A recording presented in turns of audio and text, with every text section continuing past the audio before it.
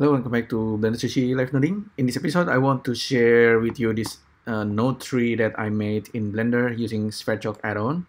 It's basically, it's looking something like this. It's just kind of like a spider robot, or it's kind of like an octopus, but maybe a little more like a spider. It's very nervous one. Seems like it's moving in the circle. If I go back to the controller over here and change the radius while the timeline is playing, so this spider robot is now moving in circle, and I can make it larger, but as it gets closer to the edge, you can see the legs, it's kind of sticking on that point. So let's actually have a look at this setup. Why this is possible is because of one nodes. It's this guy over here. Maybe I should give it a different color. So this node, give it a different color. So this node has been around for years. It's a KDTree, finding the closest vertices based on numbers or find range, kind of like a radius. So I can, maybe I shouldn't do that. I just find a single point that's closest to points that we provided. So a bunch of triangles that you see down there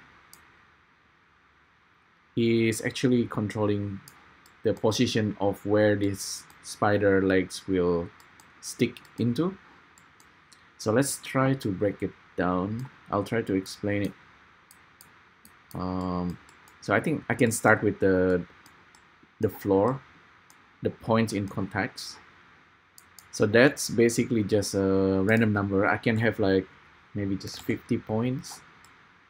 So the spider doesn't have much spot to stand, but I can increase the number.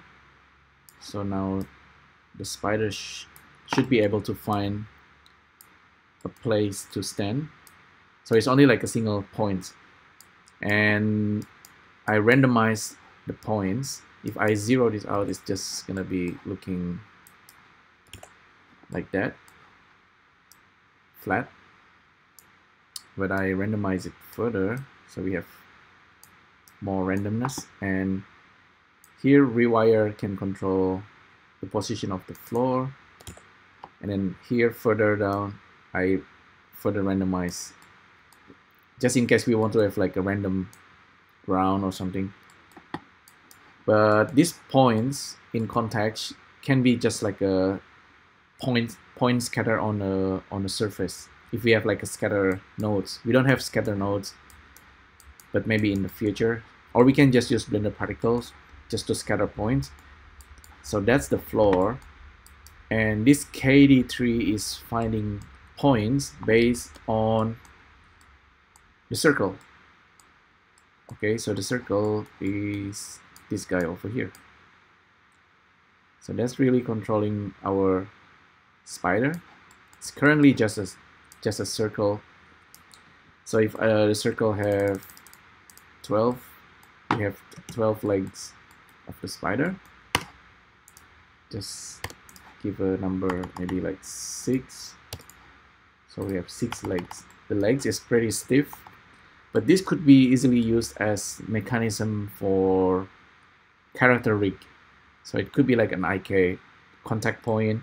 What's missing is probably where the IK angle should point out. But I think I have a feeling I can just use wire simulations also for this part of the legs. So the circle I have solidify and thickness. That's actually for this part of the spider, the top part. It's just for decorations. It's nothing too special there.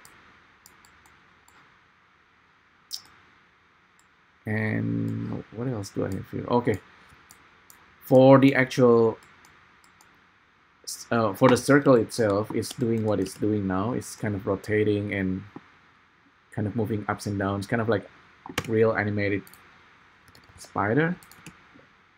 That's because of this, what I have over here. So I have another circle nodes, and I'm moving it around. Oh, I can move it around if I want. And I also use this randomizations and time,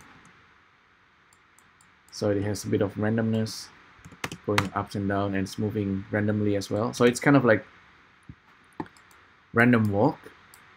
And I have this. Okay, this is controlling the height of the spider. And this one, just this list item is basically just getting a single point from this circle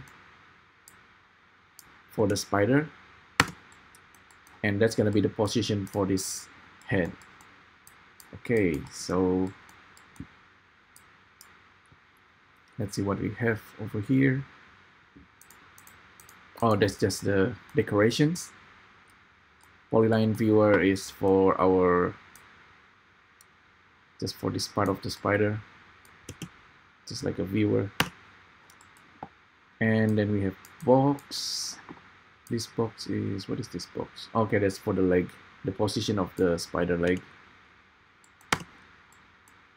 And we have UV connection. Okay, this is important. Between the point contacts that the KDTree found, just a single points to correspond to the original circle.